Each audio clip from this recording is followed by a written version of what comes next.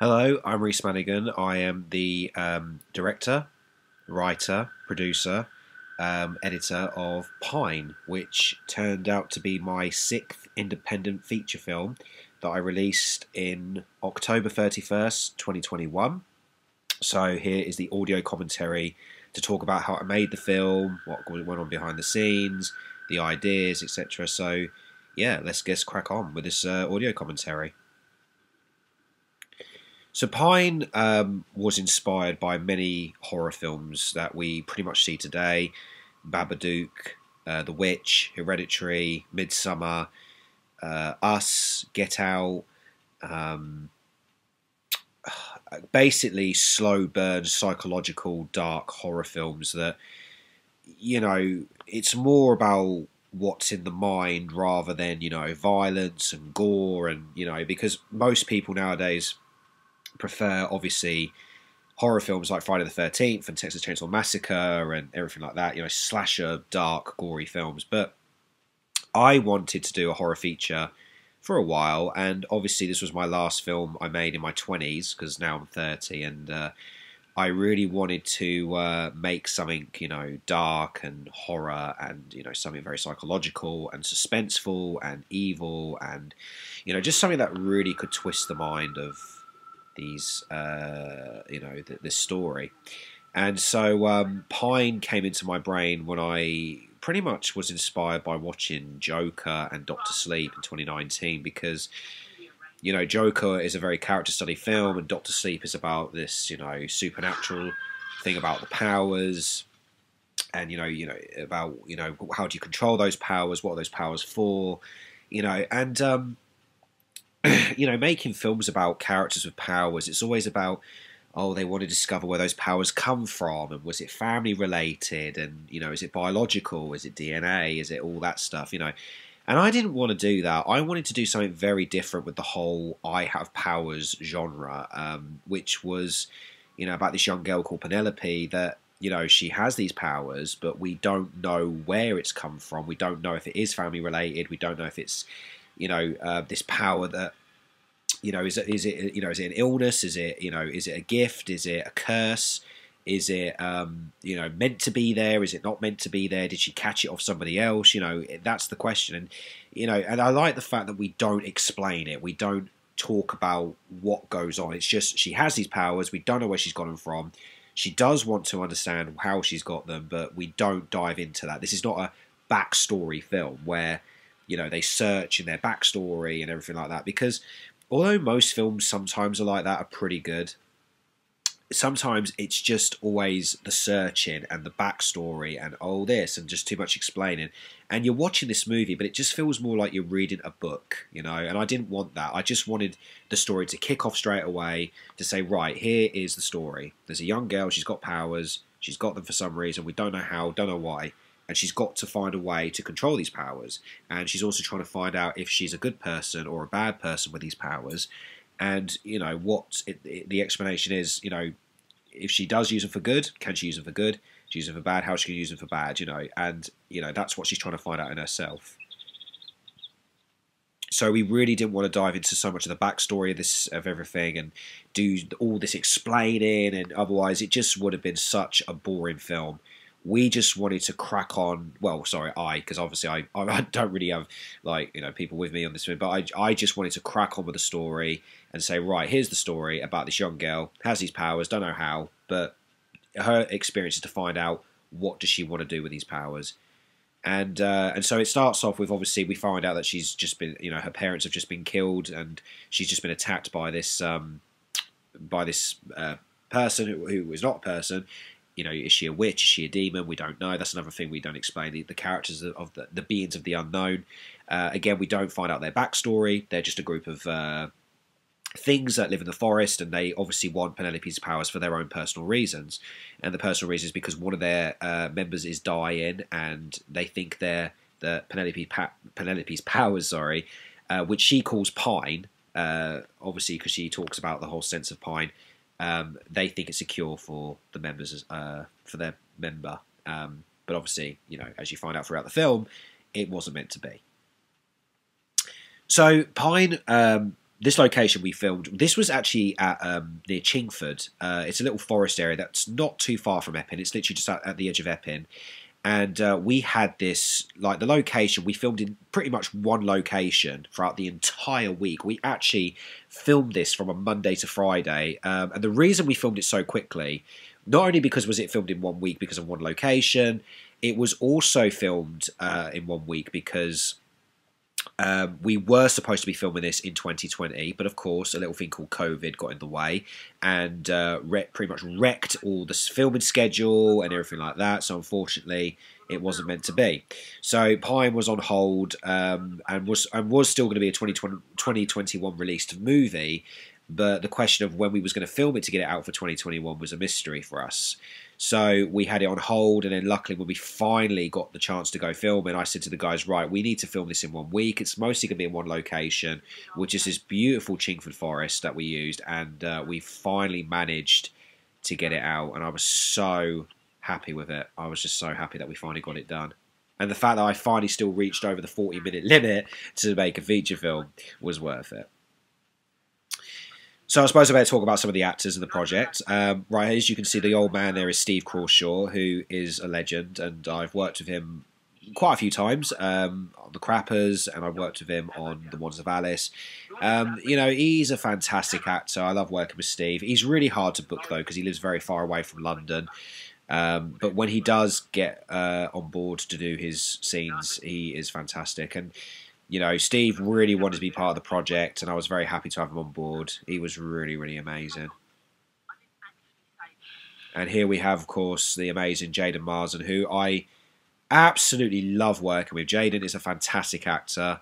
Worked with him on the Shining fan film that we did. He played Dick Halloran, and he's just such a humble, fun-loving, funny guy, great actor, you know, just such a wonderful person to be around, very funny, we have a laugh, and he's just got such a great character about him, you know, he's just such a fantastic actor, and I really wanted him to be part of this project, and, you know, him playing Jackson, he was always in my mind, and when he said he was happy to do it, I was very glad, and amazingly, we managed to get him to be part of the film, but even though he wasn't actually with the actors on the time, we managed to edit it really well. So I was really happy about that, because it does look like he's actually there with the actors that bit, because we filmed in the same location, so it was perfect. And Anna Silvestri as well, who plays one of the characters there. Anna is a really good friend of mine as well. Sammy Simmons is there as well. Sammy plays, you know, cricket. Again, Sammy was another guy that I really wanted to work with in the feature. You know, he played villains and stuff in my other films, like, you know, played Michael Hare, and I really wanted him to come back and play another character to show how good of an actor he was. And I've worked with him many times, you know, he was in The Donkey and other stuff. And, you know, he was always in my mind to play cricket, you know, when I was writing this. And I said to him, you know, I've got this role for you if you're interested. But he loves working with me. He said to me that I would love to you know, to do anything you do, really, because he always does. And as soon as I said to him, oh, you got a role here, it's cricket, he was like, I'm in. so Anna, Jackson, Anna, Jaden, Sammy and Steve were definitely written for the role for the film, but I didn't know who was going to play Penelope. I really actually didn't have anyone in mind, and I had loads of actresses audition for the role.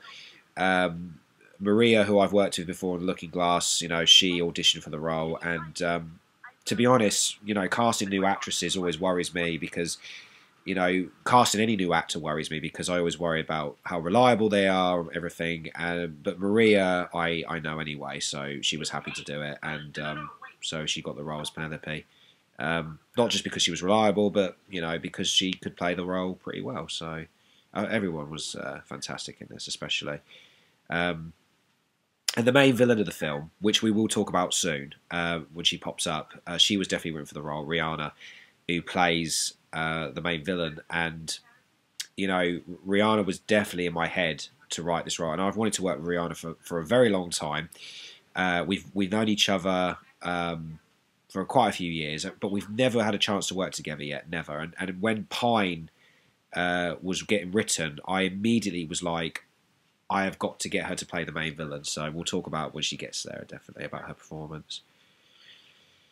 So, obviously, the name Cricket, let me just explain this. Originally, Pine was inspired by Pinocchio. I did want to try to make a Pinocchio adaptation, because obviously I've done Alice in Wonderland, I've done Peter and the Wolf, and I really wanted to go ahead and do a Pinocchio kind of film. And I did have a script written, which was Pinocchio, but unfortunately, none of the actors wanted to do it. They said, "Oh, I don't really want to do this. I want to do something original. I don't want to base anything on a fairy tale. I want to do something better." No one liked the script. No one liked the script. So I thought, right, okay, I'll change it. And then I thought, screw it, I'm going to go ahead and do a horror. So when I started writing this really dark horror, which, by the way, this Pine script was much darker than the original Pinocchio script I had, people were like, I really want to do it. So now I know that the way to attract actors to do a script is if I write something very dark and twisted. And here we go. There we go. Rihanna with fabulous shoes there coming through the muddy woods. We had to film this in a very sort of mucky day. But there's Rihanna there, who plays the main villain. She's fantastic. Everyone's reactions to her arriving. This is great. I love these shots. There's Hamish there, Jesus. He had to say that. And so Rihanna, in a way, to me, I'm not obviously dissing everybody else, but she, to me, was the star of the film. Like, she stole the show as the main villain. And, Rihanna is just such an amazing actress, like, to work with and to be around. And she just gave it her all. Like, she seriously just, like, when she showed me an audition tape of her playing this character, I just was literally like, I knew she was going to be perfect for it. And I was just so happy to get her involved and to just work on it. I was just really happy for her to do it.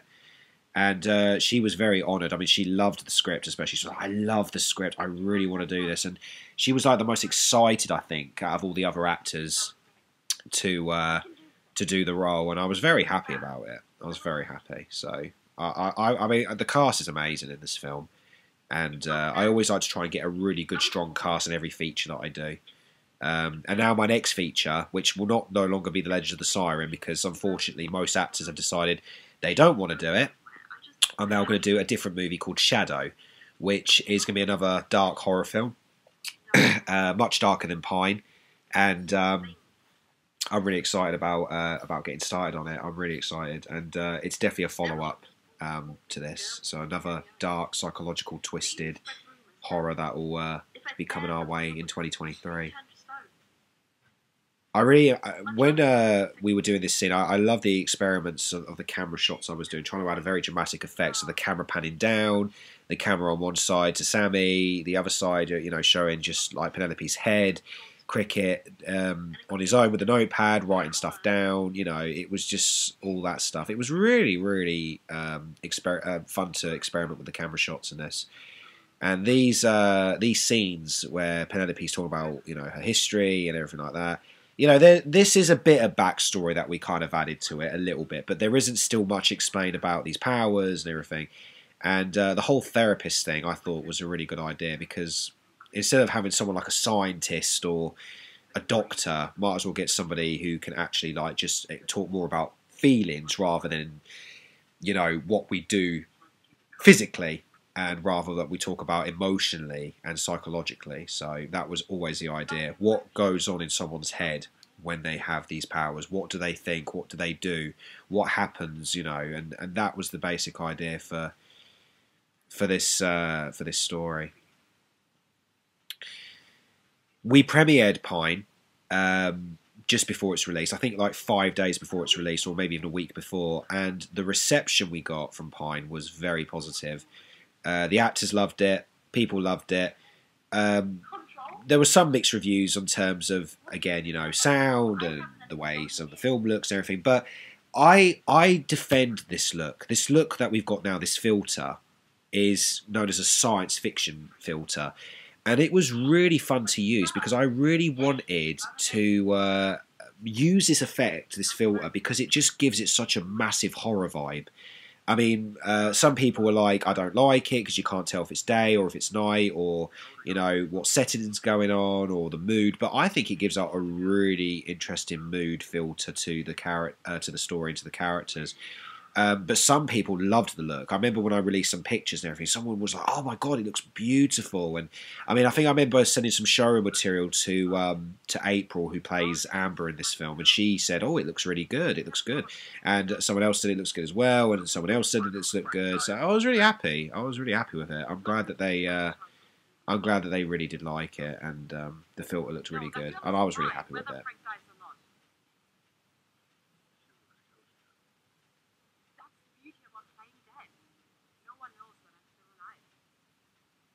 The expressions as well that are given from Rihanna are just amazing. She really responds so well to the other actors and the characters as well. Like the tone of it gets really into it.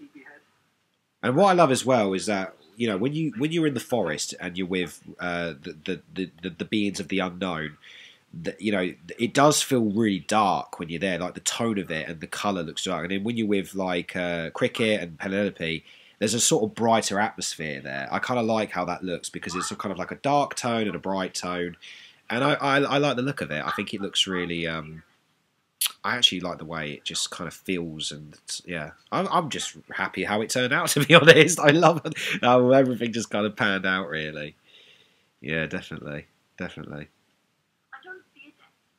This scene here had to be very shortened because there was a lot of dialogue in this scene, and although I didn't really want to cut it out, I kind of glad that I did because it just again felt like it was dragged. It was too much going on. There was so much happening.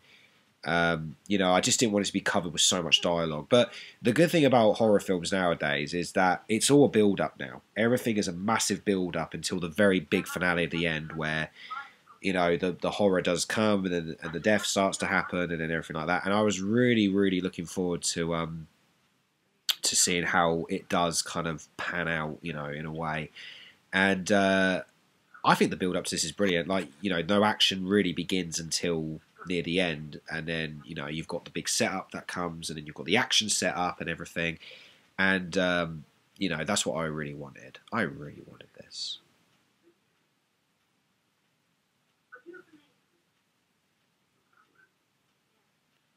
I think when we was filming this, Sammy was just writing gibberish on the notepad. I think he was actually drawing stuff, and I mean, I didn't want to film him writing anything because obviously, I didn't want him to actually write anything down, but I just think it's so funny that he looks like he's writing something, but actually when he showed me the notepad, he was drawing like a cat or something, or a tree or something. I don't know, but he was just drawing such rubbish things when he was actually pretending to be writing stuff. I mean, there you can see his hand there just look like he's writing, but he's not. He's not writing.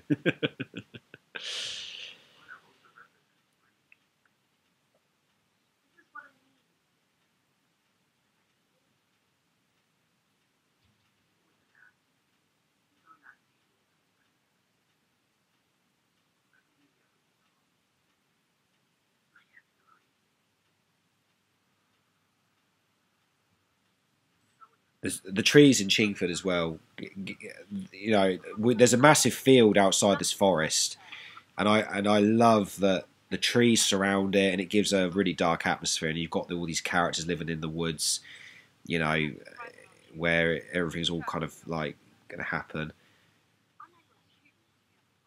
This is a really good scene to show the bond of the beings. So you have Jackson and Erica that who are together, and then you've got Amber, who's kind of like a daughter to Erica, and she's saying to her that you're going to be the next one to take over the group if anything happens to me and everything like that.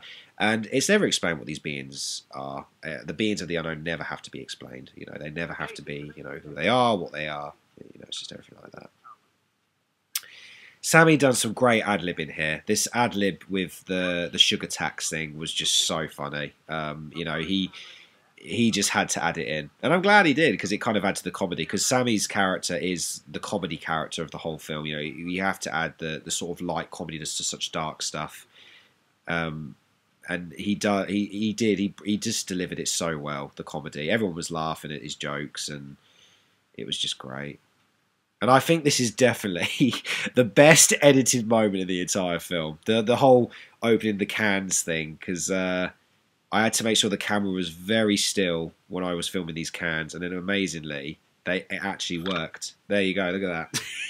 I love it. I love it so much. And everyone, even in the cinema, was like, "Ooh."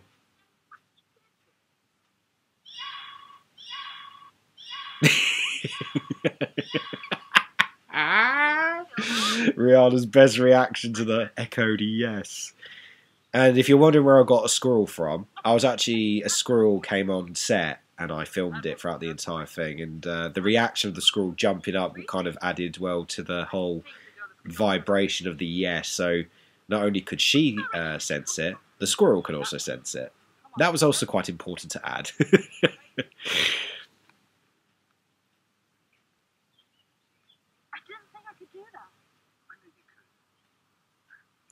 But the field as well. Like if you look closely, like this is what I'm saying. The trees that surround it add such a powerful atmosphere to it. To know that the beings are there and they could be watching them, and and also the battle scenes that we have just work so well with the field because a field is perfect to use as aka known as battlefield.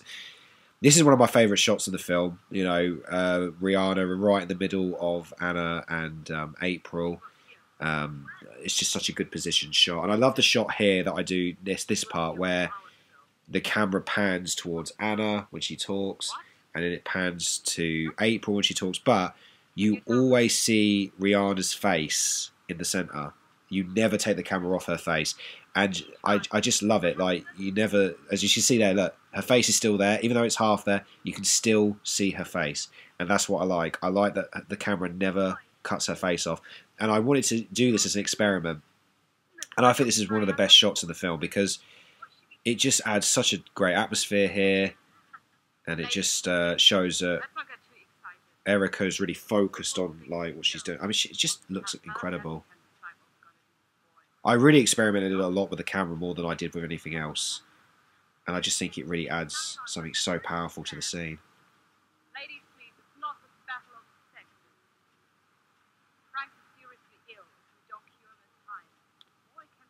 But what I love now is that most of my films do involve stronger women characters and weaker males, which is what most films should always have. And Anna, Rihanna, and April just added such strong, powerful women characters to this, and I knew that these three would be so perfect to use because these three aren't girly characters. They're not like simple damsels in distress. These are three tough, strong women that take no shit off anybody, and it was just good to add it into the film.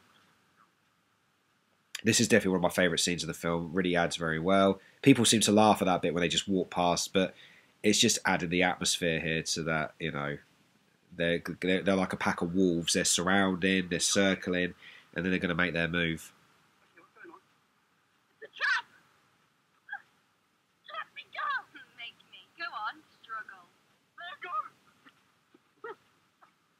Yeah, we kind of had to speed that little clip up because when Anna dragged Sammy down, it was more slower, so I had to speed it up a bit in the editing.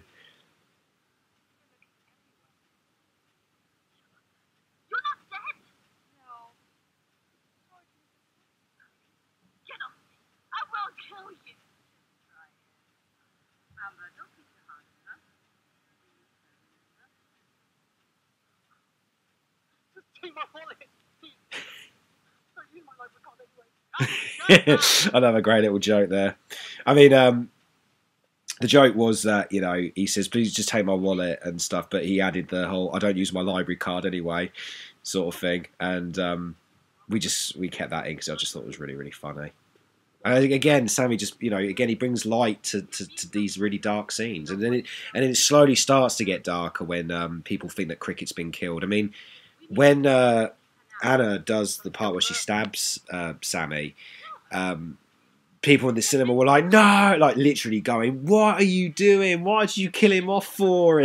And I was just sitting there going, oh, well, because I knew what was going to happen. And then when he finally comes back, later on revealing he's not dead, people were like, hey, like there was actually an applause in the cinema. Like, I couldn't believe it. Like, people actually got into this film. So it was really good.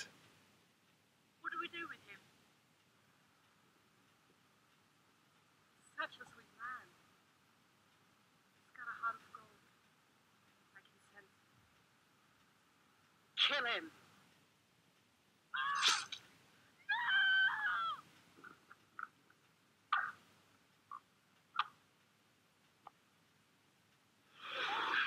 And again, here we go. First big sort of action scene in the movie to set up for the big finale. And this scene right here, everybody in the premiere honestly was like, oh my god, oh my god, what's going to happen here? And and like they were literally getting so into this bit. And then when this stab actually happened, like everyone went, oh, like it was great. But again, it shows what Penelope can do with her powers, and what else can she throw in. Now this part, which is coming, was actually a proper fall. I'll just not talk over it 1 second. Right, so right there, April actually slipped when she had to stop, and she slid across the field. And we loved it so much that I said to her, I am going to use that for the final. And we watched it back and we laughed, and April said, yeah, you can go, yeah, go for it. And when that was premiered, everybody cracked up at that because it was a proper fall. And it was great. I loved it. I thought it was just so funny. So we used it. Just absolutely, just so funny. Enough! Elizabeth is dead. We need to get the rest of the group here. More of us. So what we're going to do now is, like, when you see Erica there, I love how she's always focused and staring out into the distance, and that's what I always wanted. I said to Rihanna, your character always focuses out there, just stares into the distance, always watching, always looking. In a way, she's like an eagle, just always looking around and just searching, and it's what we added into the film. And this part obviously shows now that Penelope she just feels like she's got nothing left to lose. She's lost her best friend, she's lost her parents, and now she's like, I'm just at that stage now where I'm so depressed, I don't care what happens next. And this is what, like when the scene happens next with the two men that come in, it shows that her anger has now reached a limit of, I will kill to stop anything now. Like, she will kill. So that's what the whole next part is focusing on. Chingford has a lovely river that always flows by, and I always like filming the river, especially when it's all nice and filled up.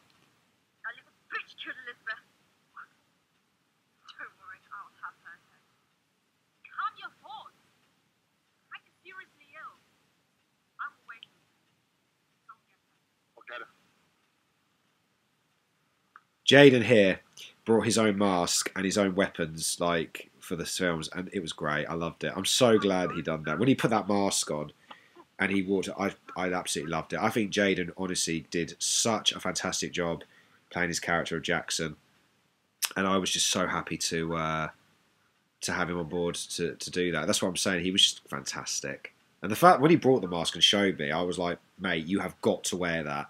It is perfect. It really adds such a stronger dark atmosphere for his character.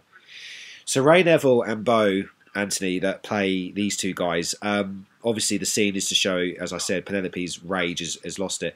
I wanted these guys to come in because the two men are a symbol to show that these guys, even though they're human, they don't care like what's going on, and they're being horrible, and this is to show that Penelope is now at that stage where she just doesn't care now, and she's not going to take any crap off anyone, especially these two men that have a gun and they're sort of harassing her in a way.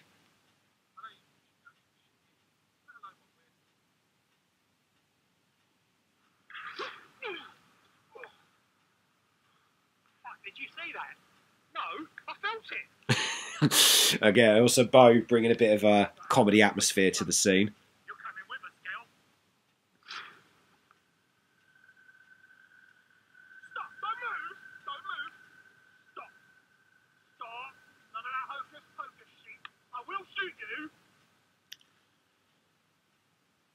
This is probably one of my little favourite moments, the whole walking up, putting the gun to the head moment, which was like, oh my god, what's going to happen here?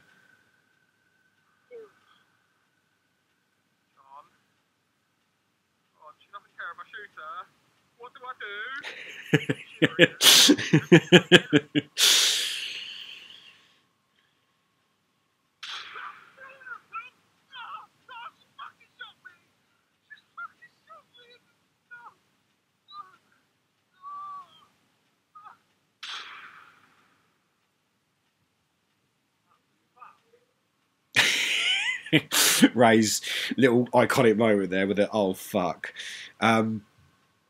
Ray and Bo were great though to do this little bit. I mean, they actually done their part within 1 hour. They apparently weren't able to hang around for too long, but they were available on the same day just to come down, do their part, and then just go off. And they nailed it so well. This was actually the very first scene that we shot for the entire film. This was the very first scene that we did, and you know, they both were just great. You know, they're great sports. I like working with them both, and it was great to have them on board to play these characters. I couldn't film Ray for too much though, because although he was supposed to be playing dead, you could still see him breathing, which was so annoying. So I had to chop filming his body because he was breathing so much, even though he was supposed to be dead. So I had to quickly cut him out very quickly because I didn't want to show that he was still breathing, but he was just like, his belly was going up and down so much on the ground. Hamish's shirt matches the leaves so much. Great camouflage. This is a great scene. I love this part because this is a very silent moment, atmosphere kind of film scene where, you know, it's all silent, the wind is blowing, you know, Penelope's out there somewhere, she's ready to hunt them down, and you've got these three literally just like searching around looking for Penelope, and like, you know, all kind of kicks off. And I just love the intensity here. I remember in the cinema it was dead quiet, and I was just watching thinking, what is going to go on, what is happening.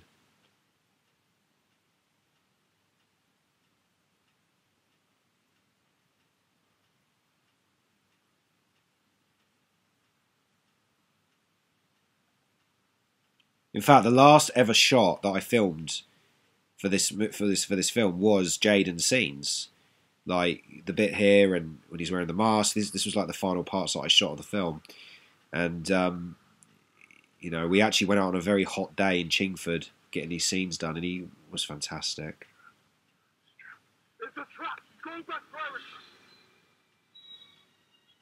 And this is a great little stunt moment from Hamish. Actually looks like he's been shot. I love it.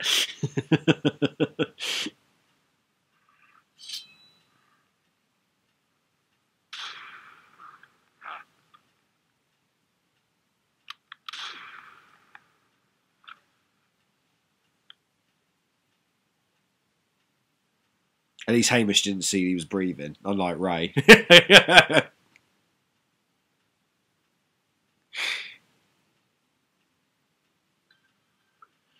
That movement there in the grass was to show April's character kind of running through the grass really quickly, and then just launches out of to grab Penelope. This death though was quite fun because I thought, because originally it was going to show Penelope shooting Amber right here and there on camera, but I thought it'd actually be interesting if Penelope just slowly rose the gun and then just went bang and we didn't see the death, because it just adds a good effect here, right there. I just love that. And then all of a sudden, I thought I really wanted to add some crows to it and some ravens like flying around, and you know, and so we I added some like crow effects here. There you go. And then also in the sky and everything like that. So I added all this, yeah.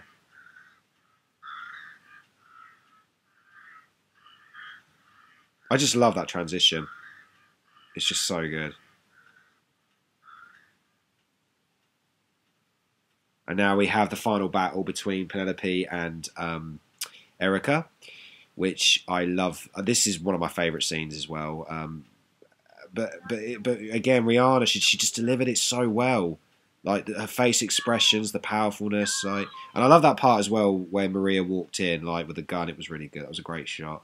But this part here just adds such manipulation and suspense, because when you look at Rihanna here, it just shows that you don't know what she's going to do. You know she's going to do something, but you don't know what she's going to do, and that's what adds the suspense to it. And when Rihanna gives out the best face expression, just her eyes are locked on her, it's just perfect. It's just the suspense of it is amazing.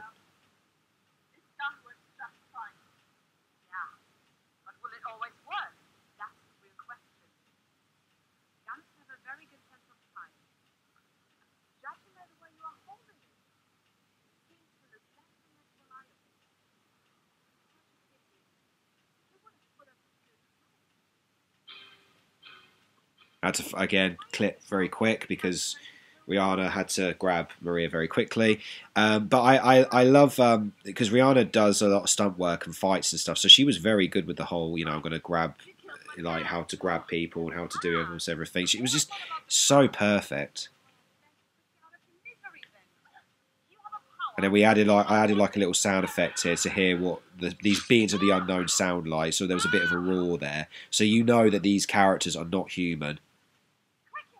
And Cricket's reveal, there you go. This is when everybody was clapping. Yeah, he's alive and woohoo. And I think this was like the only time they actually did applaud. And of course, when the film had ended, they applauded. But not as much as Sammy's reveal that he was alive.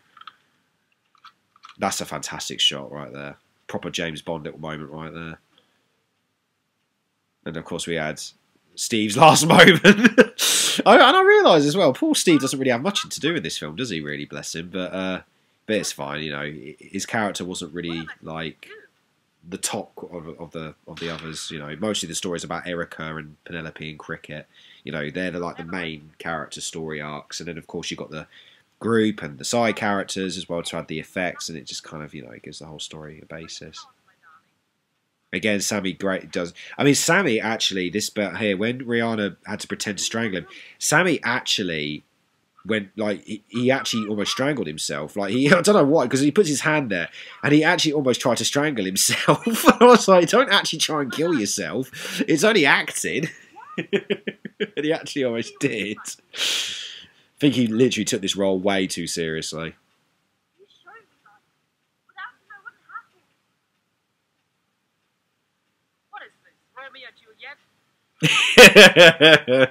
Rihanna had to break the fourth wall there. She was like, can I please break the fourth wall and say this? And she done it, and I loved it. In fact, people thought it was great. They said, it adds a great bit of humour to it. I love how she pushes Sammy. I think Sammy was supposed to move. I did tell him to move, but he didn't, so Rihanna had to push him away. Even though I told him like 3 times he's got to move out the shot, he didn't go. Oh well.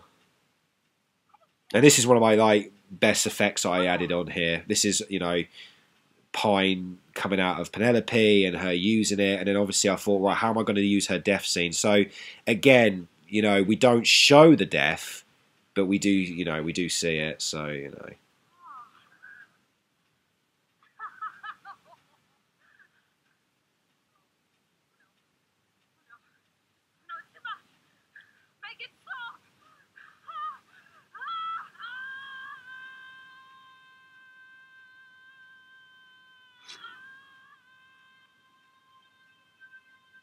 Now how he done that is there was a picture there and I added the effect there. I used the picture to show her death, used her scream as an echo, and then used the sound effect to show that she's either been exploded or sucked away, or but she's gone. She's gone. She's not coming back. Or is she? So obviously the ending, right? It's left open-ended. People are saying to me, is there going to be a sequel? Is there going to be a sequel to Pine? All I can say is there's not going to be a movie sequel, but I have got a little series idea that I'd like to do as a spin-off sequel, and I do have a couple of people in mind that I would like to come back for the series and stuff. So it's going to be a Pine 2, but it's going to be a series rather than a movie, and it will be coming out probably, hopefully, for next year.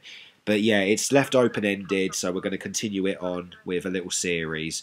I don't know how many episodes. I don't know if it'll be 3 or 4, but it's gonna add on. It's gonna add a great effect to it. So I'm really excited about it.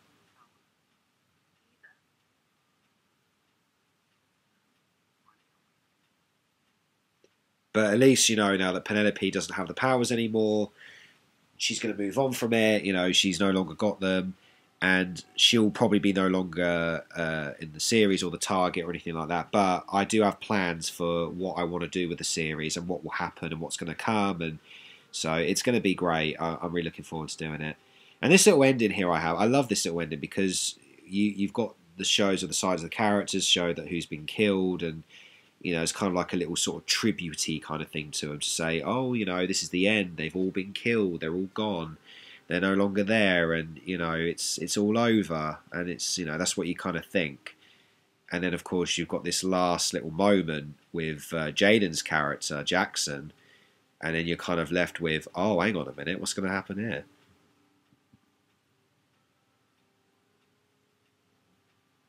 So again, more suspense. Look at the field, empty space. Oh, yeah, you know, wind's blowing. And then we cut close to Jaden. And then we get this little opening intro.